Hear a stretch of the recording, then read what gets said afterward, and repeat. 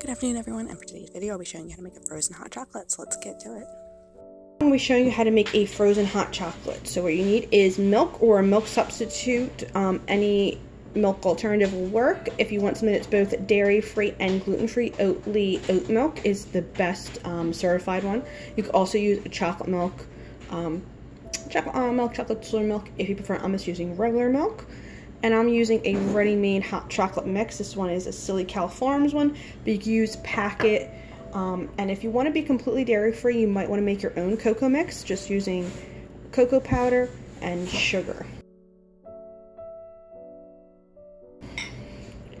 Alright, so in your blender, you're just going to pour about 1 cup of milk.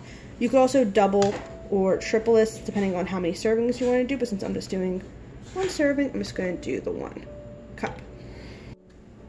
And for the mix, I'm doing 3 tablespoons.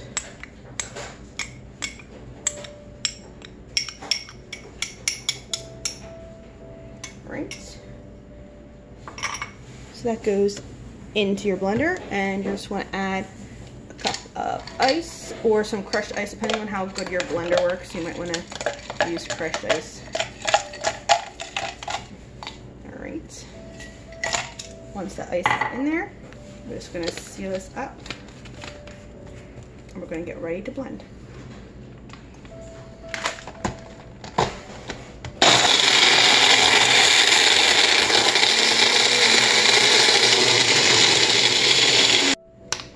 Okay, and once you get that all nice and blended like so, then it's a nice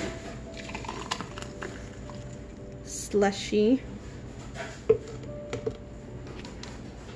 like pour. And if you wanted to, you could top your chocolate mix with a bit of whipped cream and some chocolate jimmies or some chocolate syrup. And as always, remember, you could adjust this recipe to your taste. You could add more cocoa powder as you go along. You could add, like I said, you could sub the plain milk or milk substitute for chocolate milk to make it even extra thicker. Add some chocolate syrup, or even add additional flavors if you wanted to. So have fun with this one and enjoy. And until next time, stay well. Goodbye.